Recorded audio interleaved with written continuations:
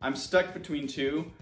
There's the dodgeball line, which gets me every single time when she's trying to tell her sister that dodgeball is so much more fun than hide and seek. I think my actual favorite is in Dates. Lauren delivered the line, "I am good at everything," which is a super simple line. This wasn't practiced, just all of a sudden she put like a weird southern accent on it and like waved her hand like she was a debutante, and it gets me every time. That's my favorite. I am good at everything. It's awesome. Red Rover, Twister, Dodgeball!